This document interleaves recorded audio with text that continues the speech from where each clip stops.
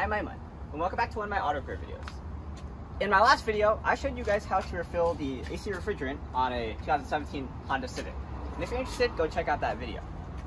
In this video, I want to focus more on the tools that you'll need to actually do that procedure, and more so on this hose. So this hose right here is a specific hose that you use for the R-134yf refrigerant. It's different than the hose that you would use for R-134a, and we got this at AutoZone. At AutoZone, it was a bit expensive, but on Amazon, it's a bit cheaper. So keep a lookout in the comments down below if you want to purchase one. Okay, so let me take this out of the packaging, just so we can compare it with the other hose. R-134yf, which is the name of the refrigerant. It's a much newer refrigerant that's meant to be more environmentally friendly, which is why it uses different fittings. They don't want you to confuse, they don't want you to use the older refrigerants on newer cars so that they can comply with regulations.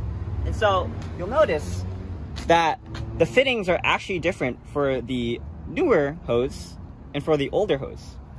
And I can demonstrate right now, if you try to use an older hose on a newer car,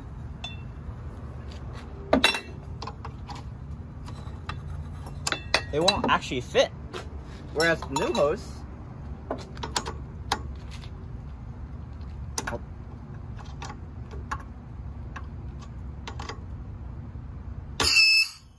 will fit.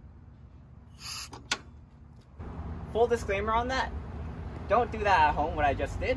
One, you don't want to waste that $44 can of refrigerant that you just used to fill up your system. And second, it's also bad for the environment. So don't release AC into the air. Anyway, getting back to talking about this hose, this is what the packaging looks like. It was $20, I believe, at AutoZone. You could get it cheaper on Amazon. It has all the instructions that you'll need. And one thing I want to mention is that compared to the R-134a hose, it has different threadings as well. This one has a normal threading. If you screw it clockwise, it'll screw in.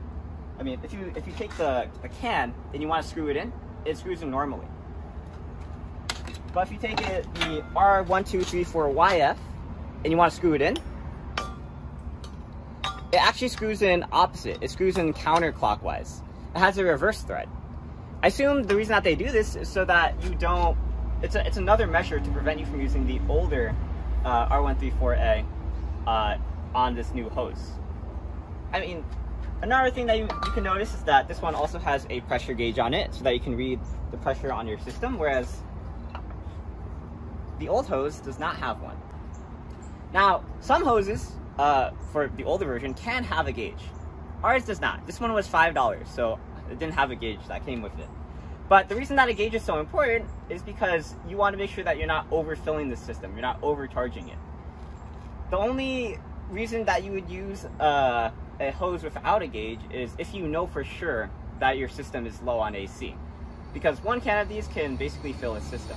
And so you can only be confident with a hose like this without a gauge if you know that your system is low. So that's why it's so important that we have a gauge on this new hose.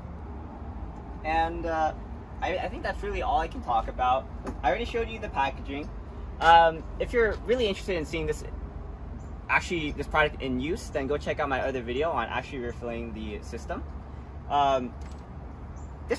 Using this was very new to us because we're so familiar with the R-134a that sometimes we find ourselves getting confused on which way it turned. Especially like this one, you would think turning this this knob to the right would cause the pin to puncture the can. But it's actually, you turn it counterclockwise to cause this pin to puncture the can. So this is also reverse threaded. So very finicky to use, but once you get the hang of it, it's just a normal AC job. Okay, so I'm Aiman, and I just talked a bit about this R-134yf service hose for refilling your AC refrigerant. Thanks for watching. Please like, comment, subscribe. Look at videos on EyeOnAiman, especially the auto repair videos, and the video that I just did about refilling the AC. Again, look in the comments down below if you're interested in buying this on Amazon. And I guess that's all for now. I'm Aiman, and signing out. Peace.